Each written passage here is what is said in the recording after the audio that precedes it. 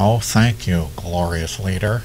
As you know, those of us in the supportive press hate Sean Hannity because he viciously attacks you over your so-called relationships with the Reverend Wright, William Ayers, Father Flager, Tony Rezko, Louis Farrakhan, and on and on and on.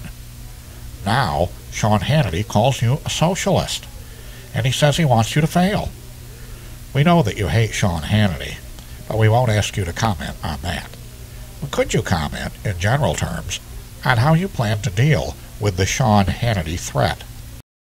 I think that we have to so weaken his infrastructure that whether he is technically alive or not, he is so pinned down that he cannot function.